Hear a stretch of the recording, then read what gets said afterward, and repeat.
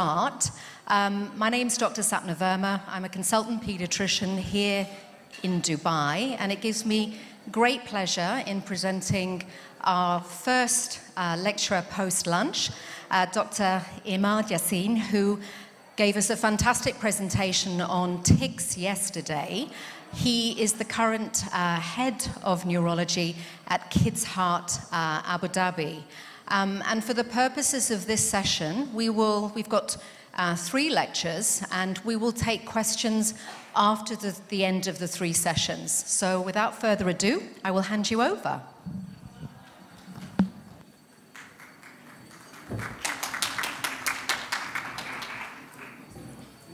This here.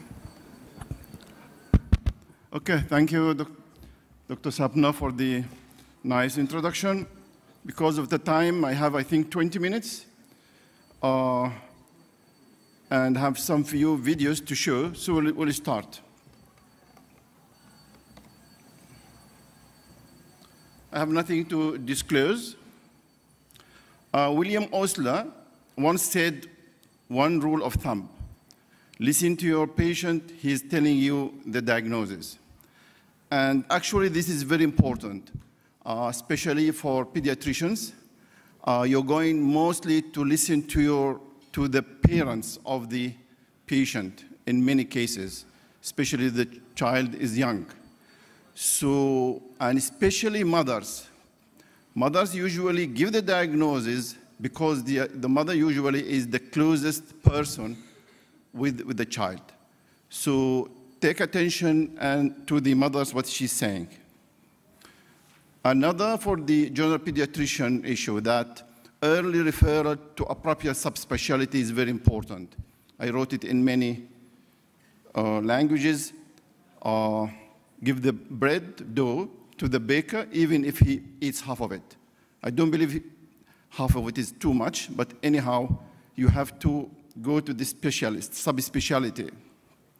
So early referral to appropriate subspecialty from generalist to specialist can lead to improved patient outcomes, as well as the decreased cost through optimal use of physician, hospital, and laboratory services. So we'll go for the first clinical scenario. This is one of my patients when I worked in Tawam Hospital. She's a girl, born normal, vertex delivery, full term. Apgar score was normal. The patient discharged from the hospital in good condition, readmitted in Tawam Hospital on the 3rd day because she manifested 3 cyanotic spells, according to the parents, with apnea and clonic movements of the upper extremities every 10 minutes and lasting between 1 and 2 minutes each. So during the first day of admission in the hospital, a 4th attack was observed by a nurse. It included clonic movements of both upper limbs and associated with apnea and cyanosis for 1 minute. The attacks ceased spontaneously. So this is a video of a similar patient. If you see the tonic movements, what is clear most on the upper limbs, but also in the lower limbs if you look, and look to the eyes also. There is some also movements and clonic movements.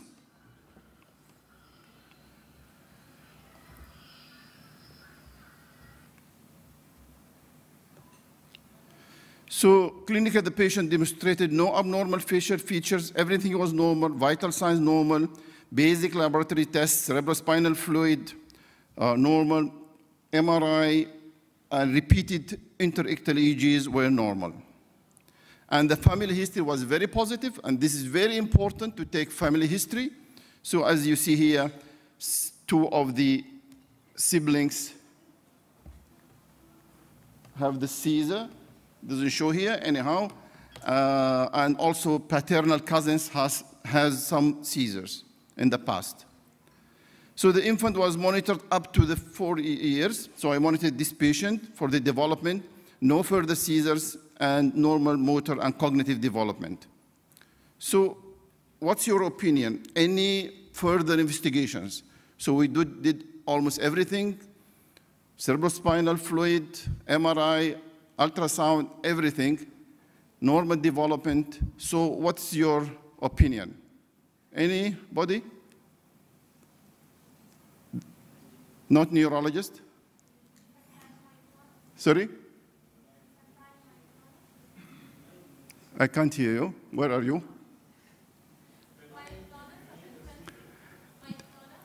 Myoclonus? No, but before you diagnose, do you need any other investigation or not? EEG done interictal many times, normal, I mentioned. So if you do everything, you do genetics. So the genetics showed potassium channel Q2 gene of the propan and members of the heart family. So we do it for the child, for the baby, and for the parents.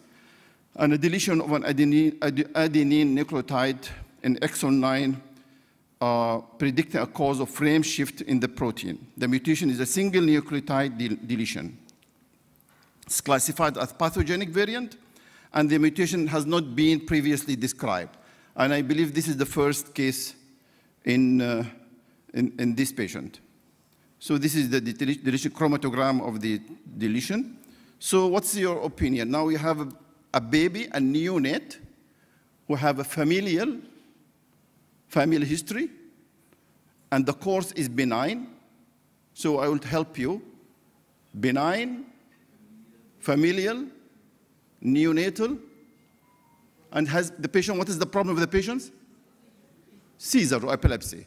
So benign, familial, neonatal epilepsy. Now it's called self-limited. Every time they are changing because they found that it's not so benign, but anyhow. So benign familial neonatal epilepsy. Few words about benign familial neonatal epilepsy. How many times? Okay, have. So neonatal onset, typically on the second or third day, resolves by about 6 months. Development should be normal. Febrile or afebrile seizure later in life are reported only in 15% of cases. There are two major mutations. Mutation in potassium channel Q2, which is most of the mutation, more than 80%, and rarely in potassium channel Q3. I have one patient not yet published in potassium channel Q3. So we published this many, many years ago. With Professor Lihad Al-Ghazali and with Professor Bassam Ali. And these are the professors. So we go to the second scenario. So this is a male infant developed a cluster of 4 focal seizures at the age of 6 months. So during infantile period, which occurred during wake and sleep in form of non-motor onset with impaired awareness, eye deviation for about 1 to 3 minutes, and aborted spontaneously. This patient also published, that's why it has to write this.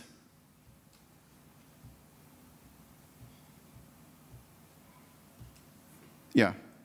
So this is a video, home video from one of the parents, and this is the importance of home video. And if you see here, there is paucity of movements. This is what we call it now motor unaware. So the child is looking to one side, there is paucity of movements, barely he's moving. If you see it again here, just deviation, there is no convulsions. So not every seizure has convulsions, especially in younger children where there's no, myelination is still not formed.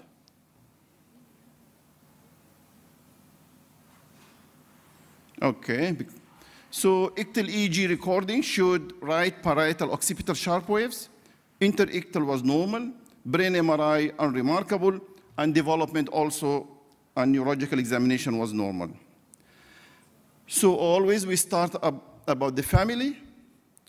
Family, we have also here the father and a paternal uncle with seizures at the age of 8 and 10 months respectively, and resolved spontaneously later on. The patient was started on anti-epileptic drugs and followed up to the 5 years of age. I followed this patient up to the 5 years of age. Everything is normal, no more seizure, normal development. Any further investigations, please? We did everything. What is remaining? Genetics, very good. So genetic test showed mutation analysis of sodium for sodium channel 2A.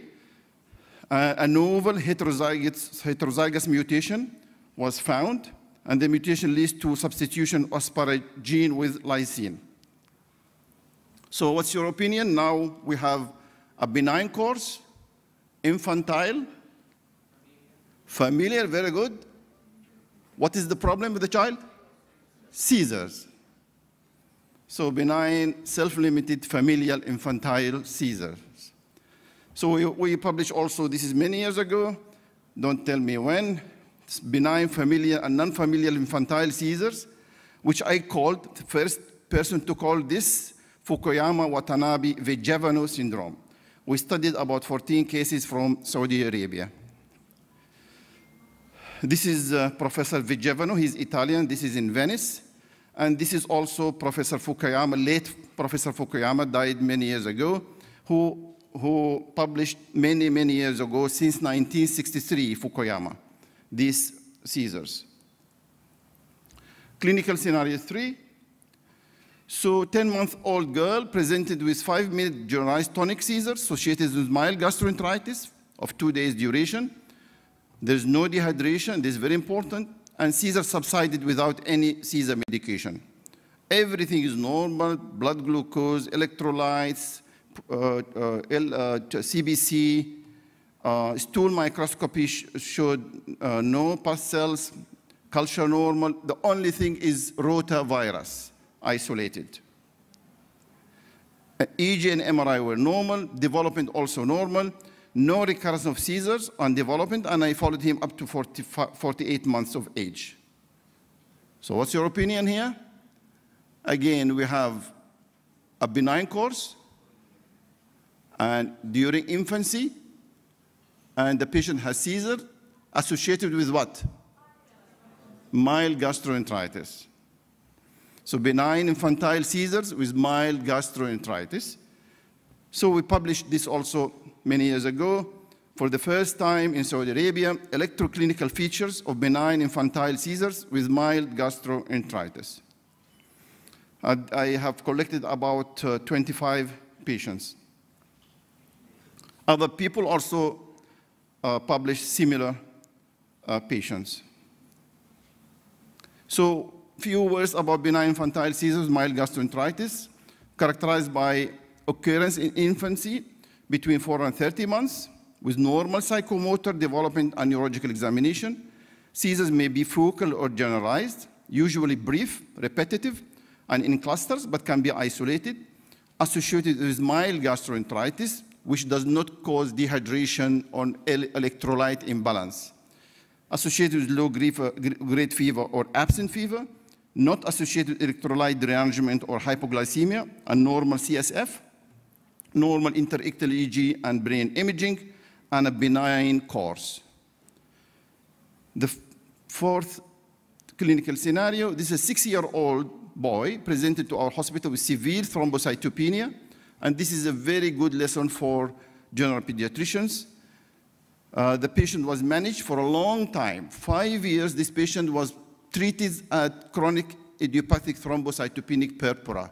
What do you give for ITP, chronic ITP? What is the treatment?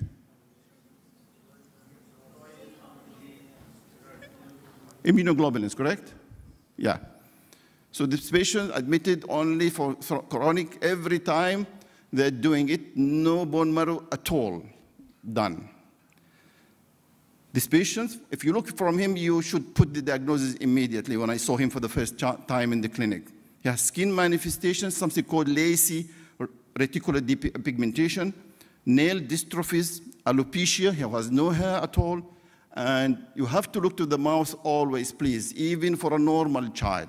Always make it something which is usable. Oral leukoplakia, microcephaly, mental retardation, or intellectual disability. Conditions associated with necrotizing ulcerative gingivitis.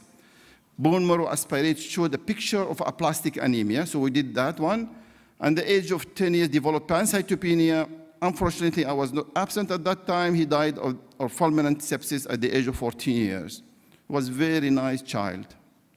So this is the picture. They have the dystrophic nails, they have the reticular pigmentation, and they have this here, the leukoplakia and the glossitis and gingivitis. So what's your opinion? Spot diagnosis? It's a bit difficult because it's rare. It is a case of dyskeratosis congenita.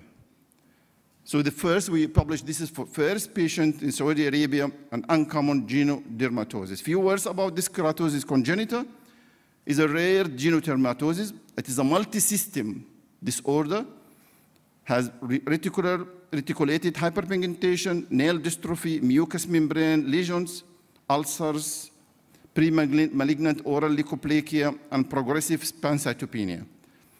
It is a disorder of poor telomere maintenance, mainly due to a number of gene mutations that give rise to abnormal ribosome function, and it's called ribosomopathy. The disease is related to one or more mutations directly or indirectly affect the vertebrate telomere RNA. It is a rare genetic form of bone marrow failure. There are many subdivisions. Some of them are autosomal dominant, some of them are recessive. The most common is sex-linked. It's called Zinsser-Kohl-Engelmann syndrome, and there are many other syndromes. I think I finished. We'll go to the last scenario, which is more difficult, and I want a spot diagnosis, please. And Dr. Suleiman will give a praise or a gift for the one who give the correct answer.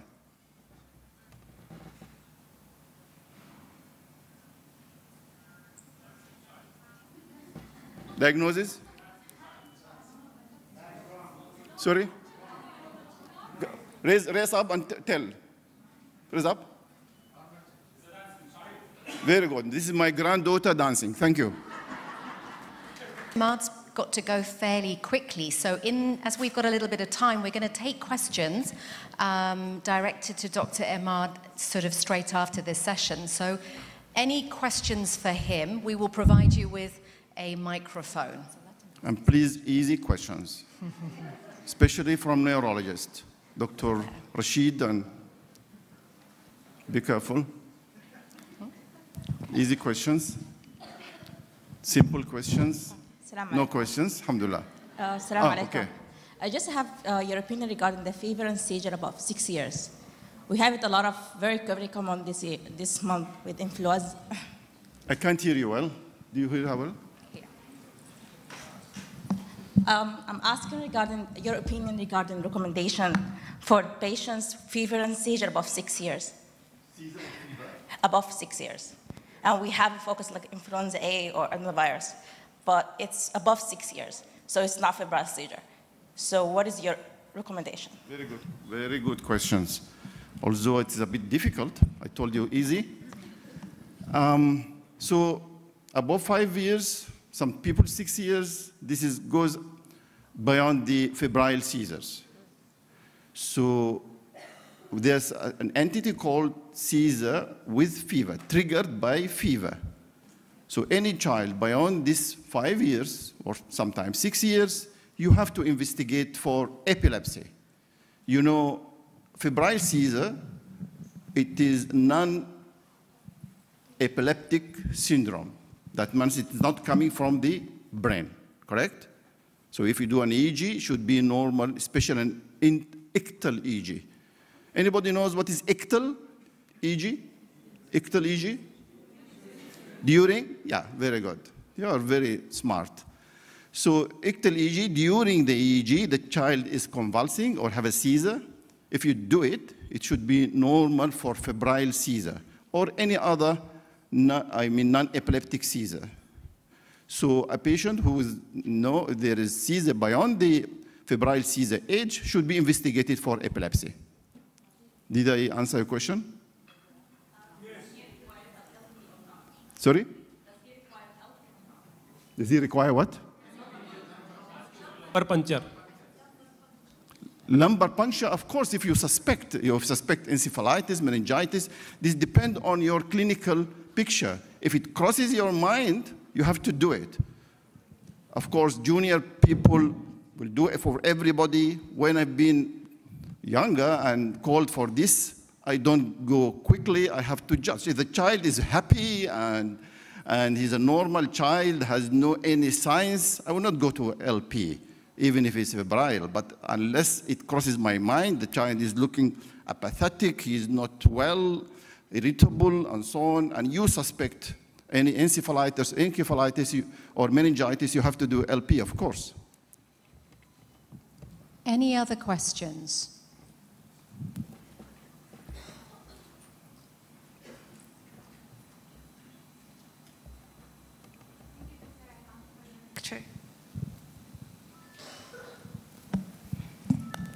Thank you, Dr. Imad.